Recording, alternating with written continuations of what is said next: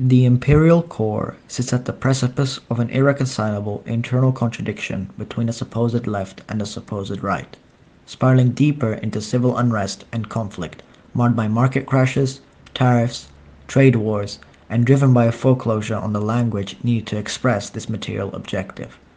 As the pseudo-left gentrifies the metropolitan financial hubs, they only masquerade in progressive pagantry, failing to capture the substance of the dying real economy within their borders, and falling prey to politicians who bastardize the meaning of words like socialism to further obfuscate the root of the society in decline.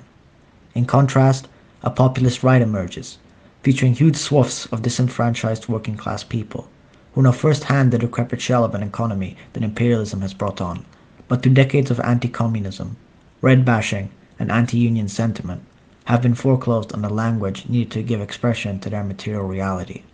This energy, needing to be released, has been commandeered by the emergence of fake right-wing populists, who maintain anti-establishment optics, who express skepticism to bankers and elites, but who beguile their masses and manifest this energy to scapegoat and to further sharpen this founding contradiction, all while supporting the very thing they curse in their speeches: finance capital. This is an inquiry into the nature and consequences of finance capital and financialization, because to understand today is to understand finance capital. Leaving aside questions of why, finance capital is a form of capital unique only to the monopoly stage of capitalism. Finance capital is characterized by the merging of industrial and bank capital, headed by bank capital. Quote-unquote merging here is not meant in a mechanical legal sense, but in an effective sense.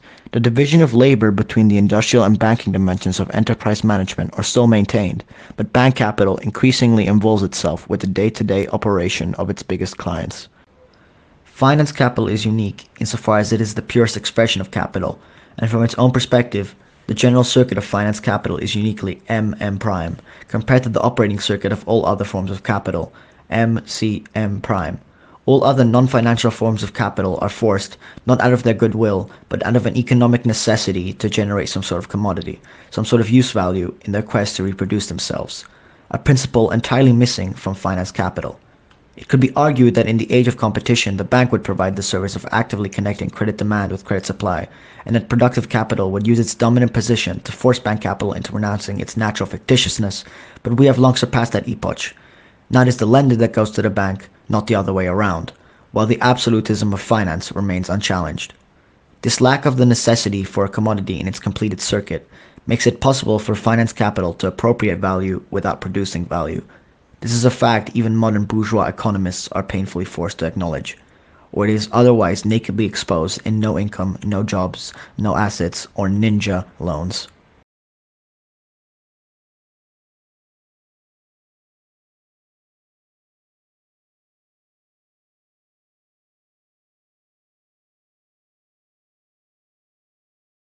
As a note, some would say the banking question is providing the service of risk, but this is a function all providers of capital fulfill. It is nothing special to finance capital. There is no assurance of success for any capital provider. It is a function hidden within the category of M itself.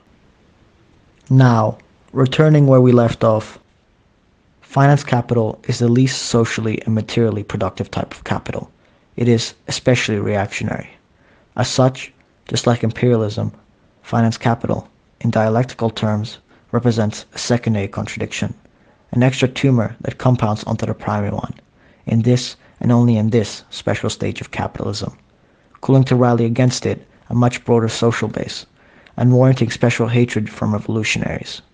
Against finance capital stands not only the proletariat, not only the peasantry, but also the petty bourgeoisie, and large swaths of the non-financial bourgeoisie of all sizes, the small, the medium, and even some of the big non-financial bourgeoisie. If we truly wish to provide a proper and full analysis of finance capital, we could not do without covering the role of finance capital in the rise of the global financial division of labor, which puts finance at one end, the imperial core, and production at the other, the periphery. This process of outsourcing real production out of the imperial core and concentrating finance within intimately shaped and stratified the class composition of the imperial core from the 80s till today, and thus all the preceding revolutionary politics. As the total mass of finance capital exponentially grew from cycle to cycle, so did the corresponding managerial needs of finance capital, and also the percentage of the labor force needed to be devoted to the managing of finance capital. Of course, this new order of things could not have fallen from the sky. It had to be molded out of the then current. Manufacturing jobs had to be replaced within the country with financial managerial jobs. Thus two birds were hit with one stone in the outsourcing process. Finance capital completed its mission and grew its profits. Those who resisted the shift or were unable to adapt were incentivized. They were economically and culturally coerced. They were systematically denied employment. They were denied benefits, they were bullied, and they were spat on. They were made examples of.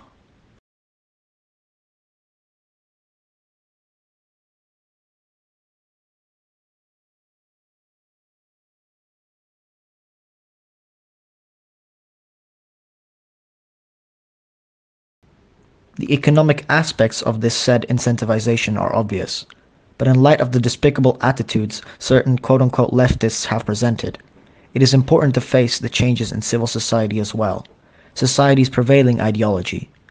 There has always been a general disdain for the working man, but this has remained and evolved, expanded. There is now a special disgust for the uneducated, and as finance capital continues to stratify the working class, even part of the workers themselves relish in this contempt. They are lazy, they are bigoted, they are stupid, they are the chav, the terrone, literally meaning he who works the land, or the hillbilly. They are no longer addressed as the working class, but as the only inglorious bastards truly deserving of their condition. Those disposed of by the system, coming from all social strata, manufacturing workers who lost their jobs, small enterprise radically outcompeted, business owners who lost their partners, they became lumpenized, they became disposed, they became the lumpen proletariat.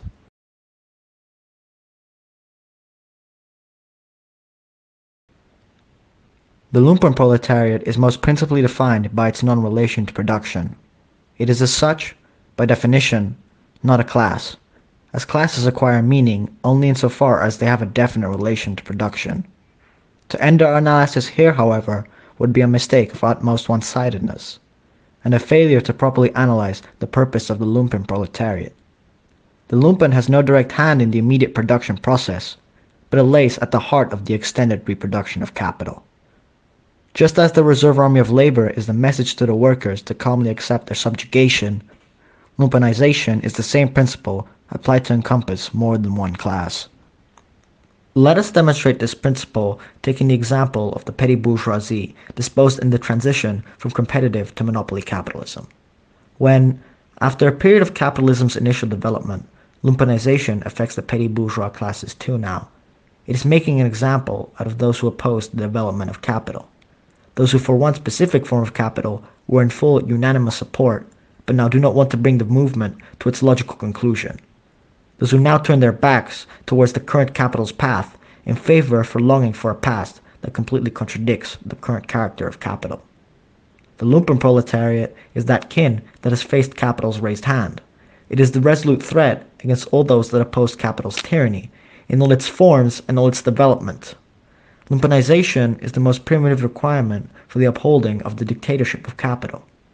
But through this example, it becomes clear that lumpenization transcends any one specific mode of production, and is not only at the heart of the extended reproduction of capital, but the founding principle for the extended reproduction of all relations of production.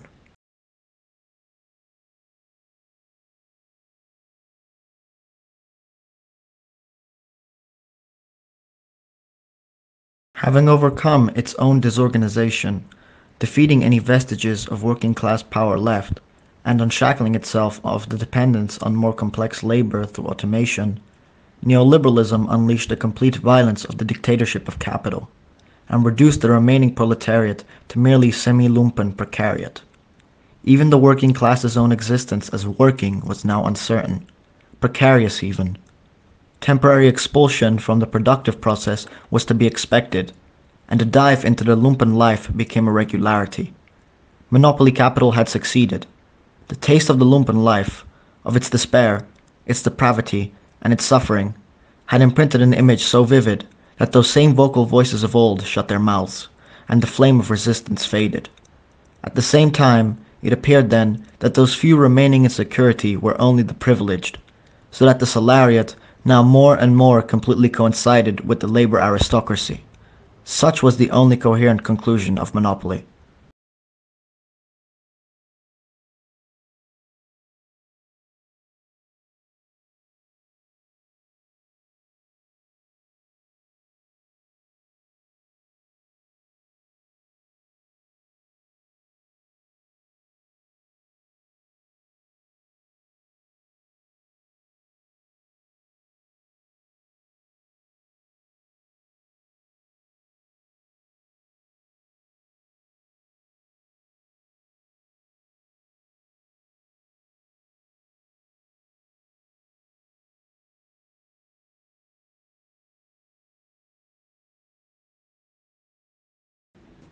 Returning to the question of the lumpen's quote-unquote class interest, the lumpen proletariat does not, or cannot, possess what will be similarly called a homogeneous class interest, because it is not a class as much as it is a social strata, absorbing many different X-classes. It does, however, hold certain common points that span across divisions within the lumpen proletariat, a basic program, a crude common economic interest. It is the logic of capital that created and keeps the lumpen in its obligatory misery, so that all sections of the lumpen proletariat are joined in their struggle against the unchallenged logic of capital, but not all sections are so confident in their devotion as to come against the basic essence of capital itself. This said, all of the lumpen proletariat wants to shed its idleness and rejoin the productive process. We have that when the proletarian lumpen proletariat achieves its only discernible immediate goal, the end of its non-relation to production, it instantly steps into the line of work, so that the natural conclusion of these events is that in the pursuit of its own interest, the lumpen proletariat at once assumes the same interests of the working class we know so well, and at once joins the working class in its struggle.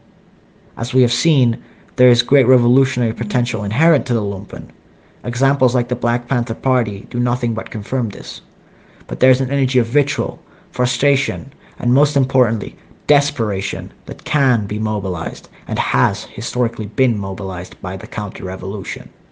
The experience of the June days, the Weimar Republic, and fascist Italy come quickly to mind. The lumpen is in a liminal space of sorts.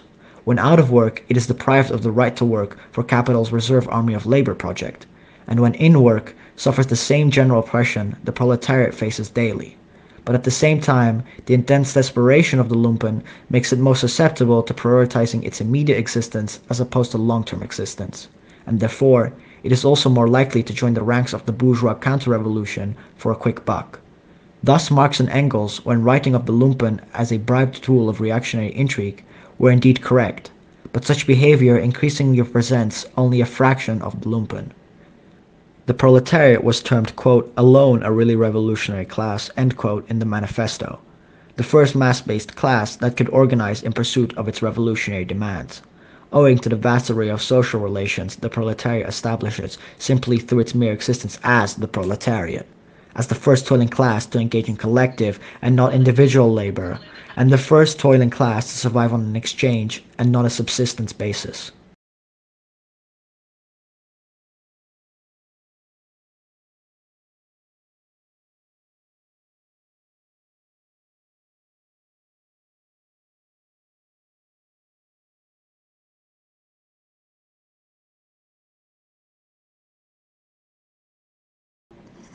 With this in mind, it all becomes clear. The lumpen proletariat, revolutionary in its aim, but betrayed by its very essence of existence, its defining as lack thereof those very characteristics that made the proletariat an effective revolutionary class in the first place, is doomed to remain astray in its revolutionary crusade compared to its more amazing cousin, the proletariat. Impotent to properly and fully construct its own vanguard party, armed with its own fully refined theory, the lumpen is blindfolded and decrepit as a revolutionary force when viewed next to the proletariat. The lumpen is designed not to take leadership in society on its own accord, but to try and expropriate what it wants from what it is already given, accepting that which it loosely understands as intersecting with its interests or rejecting politics altogether. Unable to propose its own unique answers, it turns to those already given for a potential already present substitute, to give them a try. And seeing the bourgeoisification of the left, together with the general anti-establishment aesthetic and particular anti-left aesthetic the right wears, the lumpen relapses into the crude logic of the enemy of my enemy that looks like my friend is indeed my friend, and cheers the names Trump, Hofer, Salvini, and Le Pen. This is the paradox of the modern situation. Those who possess the truest, the most acute radicalism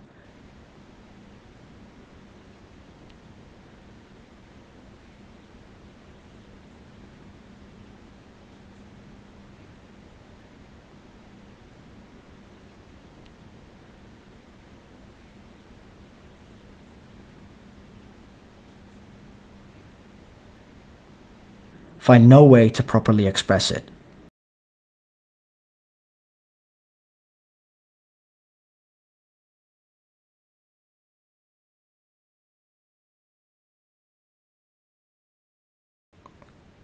It should be obvious to state that it has been finance capital that has benefited most from the lumpen's mandatory ignorance, in a sense transcending more than classical loan tomfoolery, advantaging itself of the lumpen's weak-eyed ear to throw on cheap disguises and adjust its flute to the sounds sweet to the lumpen so that they may be attracted to follow, but in all reality continuing to lead them to the jaws of the beast directly. And yet, out of the mist of change has arisen another victor, the clown who wants to be king. Why does the clown who wants to be king without any royal blood focus his campaign on winning the support of the lumpen? Because if he drew strength alone from the one or the other sect of the non-dominant bourgeoisie, whether petty or small or middle, even a section of the dominant bourgeoisie, or all together, he could not but end his battle in defeat. For was it not the weakness of those classes that removed them from power in the first place? And clearly the organized proletariat will not be mocked by his buffoonery. So who has he left to turn to? None other than the lumpen, the marginalized, the disposed. He preys on the ignorance of the lumpen and plays fully into their weaknesses. Whether Bonaparte or Berlusconi, riding on their backs to topple the current king and bring him to his future throne. The clown king does not break the royal system or even overthrow the current nobility, but simply exchanges the current king's highest little circle for his own, without as much as grazing the bulk of the last king's nobility. He is employed by a subdivision of the ruling bourgeois caste against another subdivision of the ruling bourgeois caste. He is nothing more and nothing less. The lumpen is continually thrown left and right, betrayed, abused, and discarded by all the clown kings that come along. And yet, even if stepping on them once does not awaken them, even if stepping on them twice does not awaken them, step on them 3 times and you will not be certain. The lines by which demagogues take advantage of the lumpen's position vary considerably from culture to culture. While the likes of Berlusconi make explicit role of gangster bureaucrats, a Trump leans into a more general expression of anti-establishment, anti-globalization sentiment, together with the nostalgia for American protectionism and the return to the Jeffersonian free market of small business. The likes of Farage's movement were along a similar line, pointing to the EU and the European Central Bank as responsible for the decline of the British real productive forces. As Gramsci spoke to civil society as being the defining reason for which the revolution failed to find footing in the West, we can suggest why within the imperial core of the modern day, the lumpen has a tendency to be swayed towards a reactionary stance. The war of position is more easily won by finance capitalists and petty bourgeoisie in the case of the lumpen proletariat than in the case of the proletariat. Finance capital and petty bourgeois elements hold more kernels of hegemonic power and the narrative, control over media outlets, universities, movies, etc. from inception.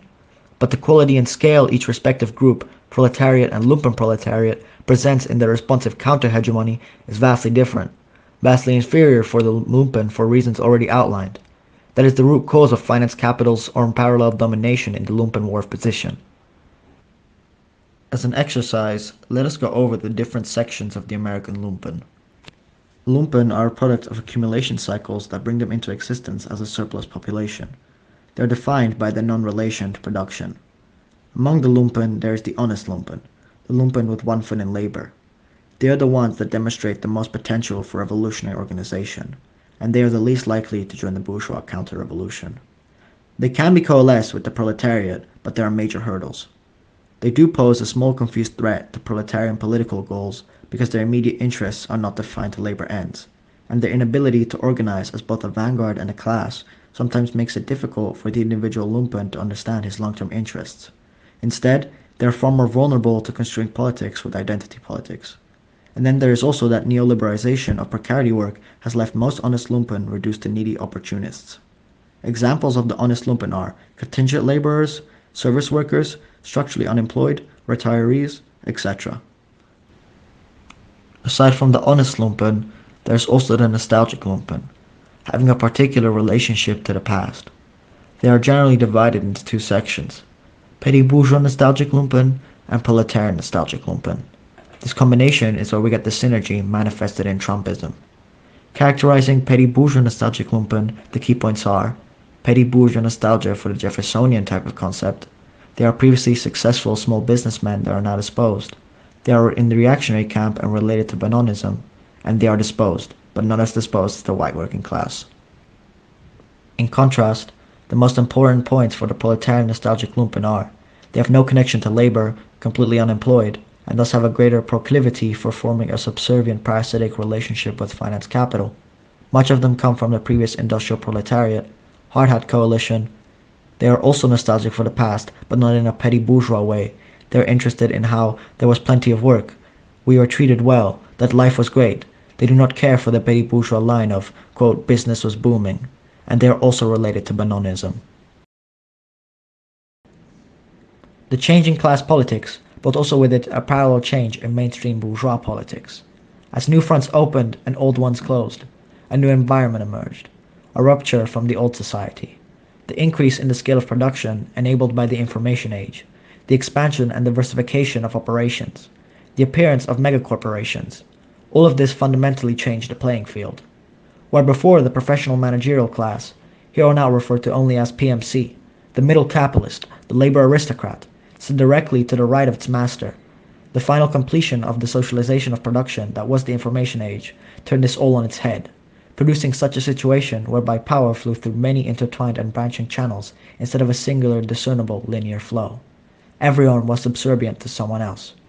Previously, there had only been one boss and only one manager, while now one can speak only of layers upon layers of corporate bureaucracy, buried in mysticism and intrigue.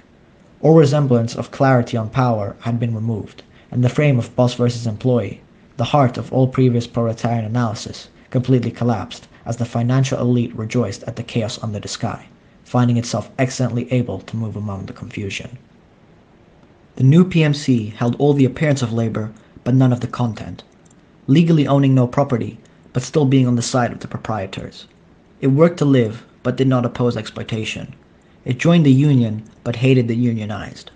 The PMC exploited its surface appearance to infiltrate the proletarian movement, a historically leftist one, and attack from within, using the esteemed positions it gained to gently whisper devilish malice into the ear of the proletariat, wrapping the agenda of the enemies of the working class within a thin veil of pseudo-leftist rhetoric, that when ripped off reveals nothing but a program of reaction. In this way, the old working class institutions became those of the bourgeoisie, and labor became Blair's New Labor, while democracy became Clintonist New Democrats.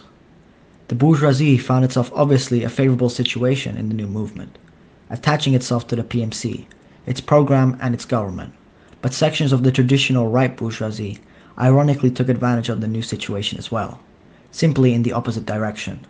They developed a new political strategy, positioning themselves as opposition to the pseudo-bourgeoified left establishment, but not as opposition to the fundamental bourgeois order.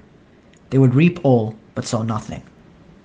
So while it was once the left that advocated basic social protection for workers, while the right screamed foul, it is now the right that speaks of supporting families, and the left that most blatantly apologizes for corporate tyranny. Even if in effect these words are empty, the mockery of one is to the face, while the mockery of the other is behind closed doors. The Salvinis, the Trumps, and the O2s talk of worker representation, unemployment from deindustrialization, and protecting farmers, while the Vorsches, the Destinies, and the Rentzies defend corporate censorship, trust the FBI for, quote, some things, and oversee austerity.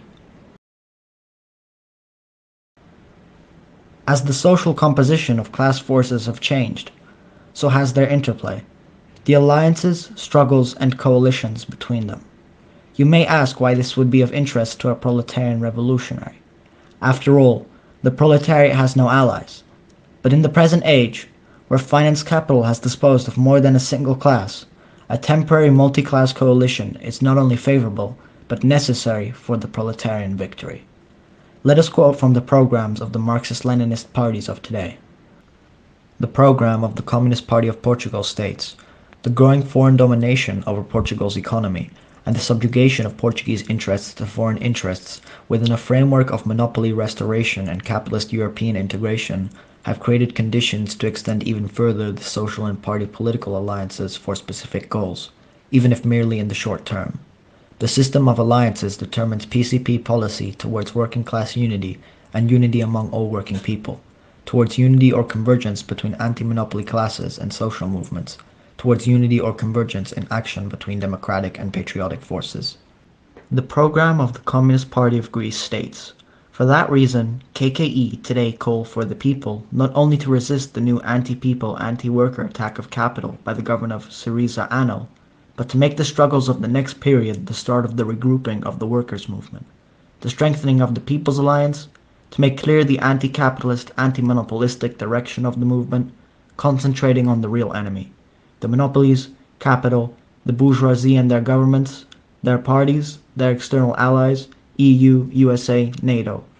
This is the only way so that the balance of power can change for the benefit of the people, so that the people can organize into one powerful determined force, that today can put obstacles to the anti-people attack, and tomorrow overthrow it, the capitalist state, and enforce its own way out from the memorandums and capitalist development. In that process, the workers can have small or big successes and wins, and in the ballot box, they must stand with that criterion on how their votes can help, how it can aid the struggle to change the balance of forces so that the people can rise up, organized and determined to take their fate into their own hands. The program of the Communist Party of India Marxist states, 6.2. The Communist Party of India Marxist firmly adheres to its aim of building socialism and communism. This, it is evident, cannot be achieved under the present state and bourgeois landlord government led by the big bourgeoisie. The establishment of a genuine socialist society is only possible under proletarian statehood.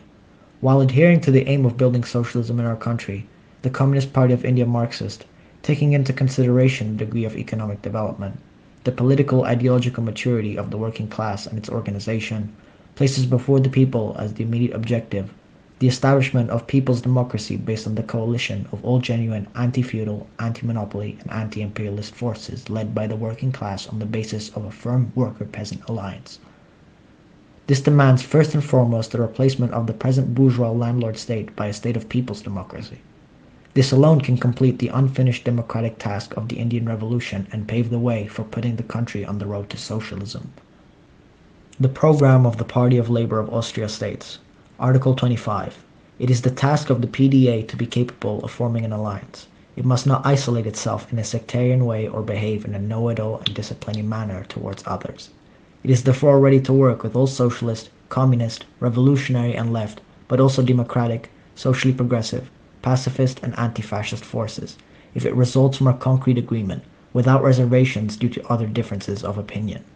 The PDA has to prove to be a reliable ally, who stands by his word and whose handshake applies. In general, it is about the creation of a dynamic anti-monopoly alliance for democracy, social progress, national independence and peace, which also encompasses social classes such as small farmers and tradespeople, freelancers and intellectuals, which are objectively just as opposed to imperialism and monopoly capital. Such a society of revolutionary anti-monopoly democracy would not be turning back the wheel of history, because the power of the monopolies would not be shattered by reverting the concentration of production, but through a step towards state capitalism, a step towards state capitalist monopoly which is made to serve the whole people, a step towards socialism. The quote-unquote revolutionary or anti-establishment movements of today all expand their horizons further than just the narrow limitations of their own particular class. They've all come to the painful realization that their strength alone won't suffice to cut down the mighty Goliath. The revolutionary classes of today, the lumpen proletariat, the precariat and what is left of the proletariat, the petty bourgeoisie and the non-monopoly bourgeoisie, have come together and brought on an era of quote-unquote populist politics that transcends further than any general left-right division. Yet, it is essential to recognize the left-right division within populist politics. Left-wing populism is the multi-class coalition led by the more proletarian, precarian, lumpen elements. It possesses partial or full class consciousness, while right-wing populism is the same coalition led by the petty bourgeoisie or non-monopoly bourgeois elements. Left populism has actively achieved proletarian consciousness or is on the eve of achieving it, while right populism knowingly involves itself in the business of obstructing the growth of proletarian class consciousness by inserting its own carefully devised false consciousness.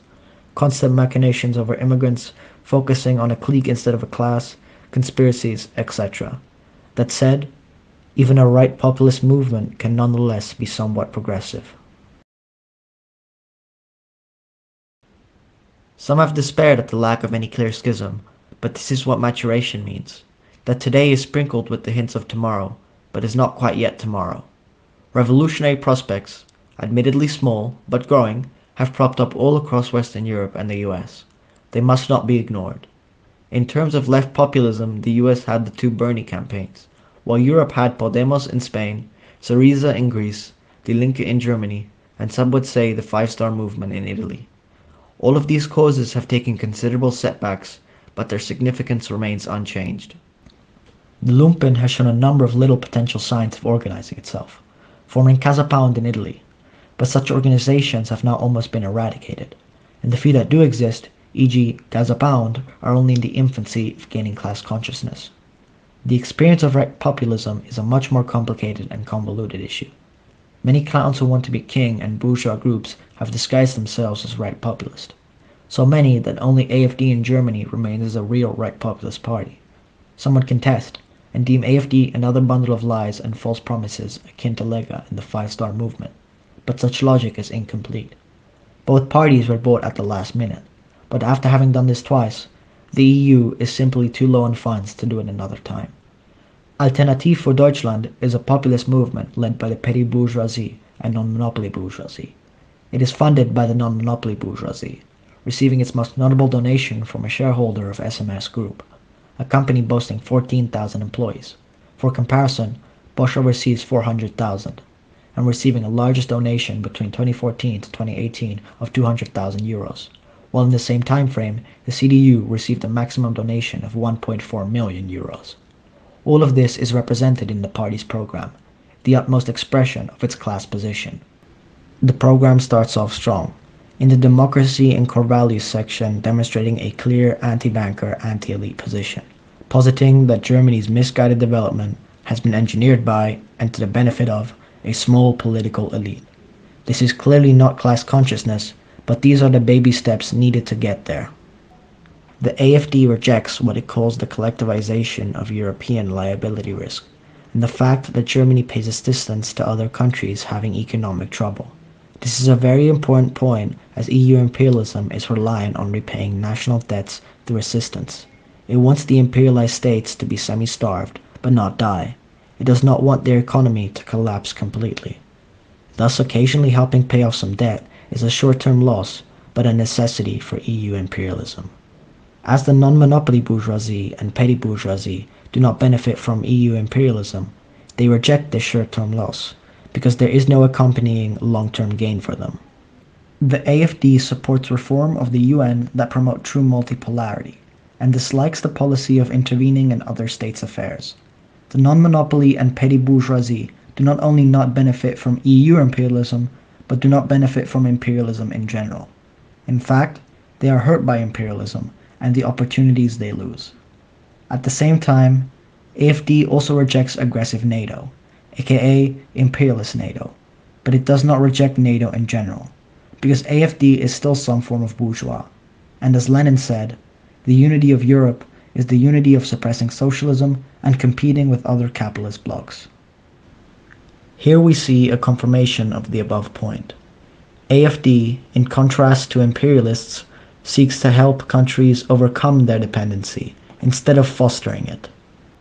AfD supports retaining minimum wages on the basis that they, quote, adjust the remunerative position of low-income workers as weak market players with respect to the interests of employers as strong market players, and also safeguard low-income workers against wage pressure caused by recent mass immigration. As we stated before, AfD is a populist movement led by the non-monopoly bourgeoisie/petty bourgeoisie.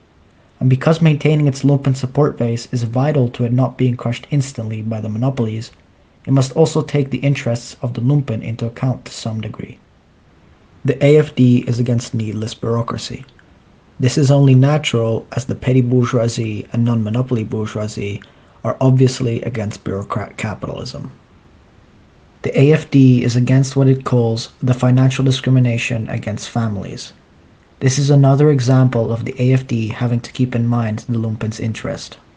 The AFD supports the traditional family, because the lumpen resists that neoliberal model of social relations which seeks to atomize the individual by encouraging meaningless relationships while discouraging meaningful ones, like building a family, and destroy the family because familial relations are the basis of many further social relations. Once again, the leading non-monopoly bourgeoisie and petty bourgeoisie are dragged along. The AFD is against the rejection of motherhood and the sexualization of children. The productive capital the non-monopoly bourgeoisie and petty bourgeoisie represent is against both finance capital's normalization of pedophilia in the form of earlier and earlier sexualization of teens, and neoliberal feminism's attitude to women, which rejects their role in the reproduction of society in favor of joining the sex industry.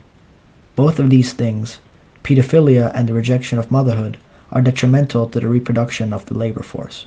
But because finance capital does not produce a commodity, and thus requires only unproductive labor, it can replace the workforce entirely with machinery.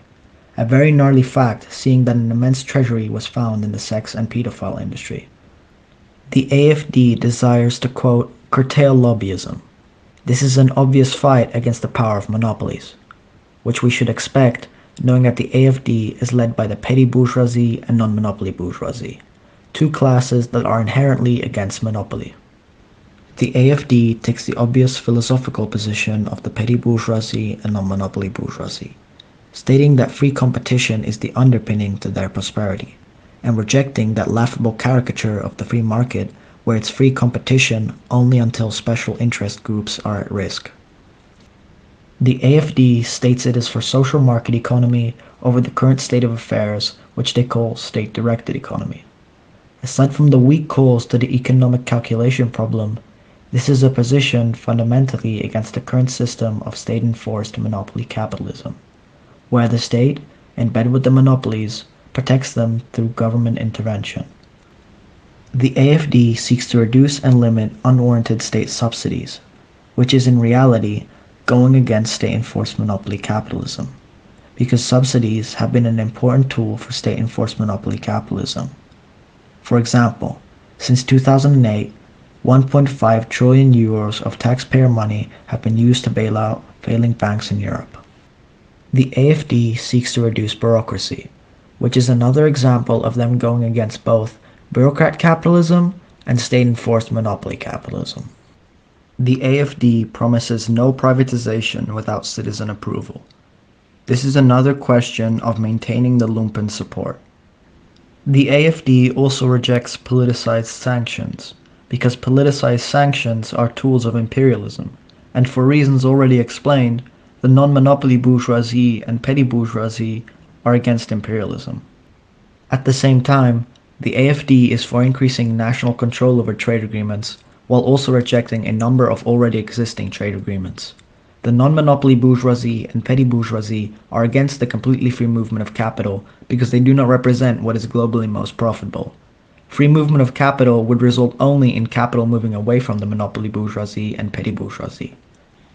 The AFD once more comes against state-enforced monopoly capitalism, explicitly stating that it is against overregulation which disproportionately affects small and medium companies more than large corporations. The AFD is for strengthening consumer protection, improving food labeling, reducing planned obsolescence, increasing safety measures for children's toys, and improving water treatment. This is a position of twofold importance. At once, it is an anti-monopoly stance, natural for the non-monopoly bourgeoisie and petty bourgeoisie. After all, their enterprises are consumers of monopolies as well. But it is also again a position to gain the lumpen support. The AFD seeks a number of reforms to the German tax system, including abolishing wealth and inherit tax. This must again be understood in the context of the fight against state monopoly capitalism, especially since they explicitly state that the German tax system disproportionately affects small and medium enterprises more than large corporations. In actuality, the German tax system does not effectively redistribute wealth. The AfD's agricultural policy consists of less subsidies, a blow against state-enforced monopoly capitalism, and opposing land speculation. Nothing surprising coming from representatives of productive capital. This brings us to the conclusion of our exercise in analyzing the AfD's program and party characteristics. By now, we should have almost definitively proven that our analysis of the AfD as a populist movement led by the petty bourgeoisie and non-monopoly bourgeoisie is correct. We certainly have come a long way since 1917. There is no longer any Bolshevik party, nor the immediate prospect of revolution. But what has not changed is that Marxism remains not a universal value, but a universal truth. The leaders of the left ignored Lenin's profound wisdom that we must work in the reactionary trade unions, and took up a spineless line of conflating reactionary tendencies with reaction itself, either because they were afraid of the work that had to be done, or, more insidiously, because they were afraid of where that work would lead, abandoning the same brothers and sisters they swore to die by. They neglected properly analyzing the situation within the imperial core on the basis that it was all proto-fascism, and they neglected the painful cries of the exploited on the basis that they were the true exploiters. And now we are facing the consequences. The potential revolutionaries of tomorrow, the proletarian lumpen, have all swarmed to the right petty bourgeoisie and away from us. It cannot be ignored that especially recently, it seems to become clearer and clearer that those same gentlemen championing tactics which inexplicably lead the left to failure appear to be bourgeois agents, saboteurs, and opportunists. The PMC has infiltrated the movement, exploiting its appearance. We are now facing our very own Mensheviks, our very own two-line struggle.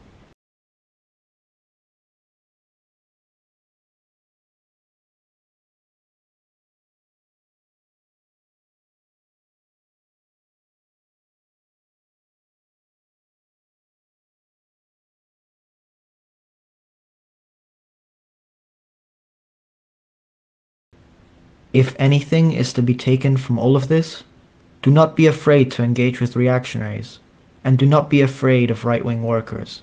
That is what the enemy wants.